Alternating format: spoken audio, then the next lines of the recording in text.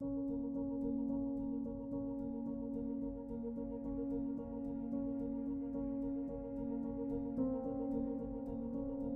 your thoughts and you control your circumstance.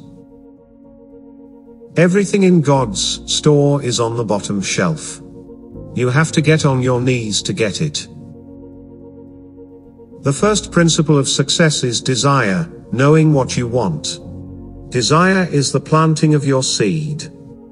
Desire is proof of the availability.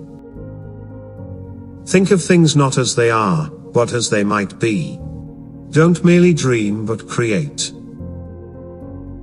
Playing safe is probably the most unsafe thing in the world. You cannot stand still. You must go forward. See things that you want as already yours. Know that they will come to you at need. Then let them come.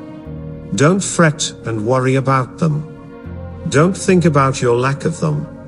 Think of them as yours, as belonging to you, as already in your possession.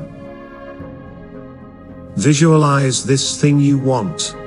See it, feel it, believe in it. Make your mental blueprint and begin. Take the first step, and your mind will mobilize all its forces to your aid. But the first essential is that you begin. Once the battle is started, all that is within and without you will come to your assistance. The essence of this law is that you must think abundance, see abundance, feel abundance, believe abundance. Let no thought of limitation enter your mind. If you don't make things happen, then things will happen to you. The great successful men of the world have used their imagination.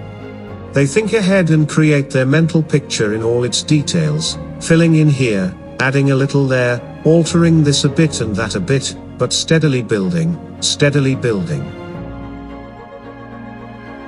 Mine is all that counts. You can be whatever you make up your mind to be.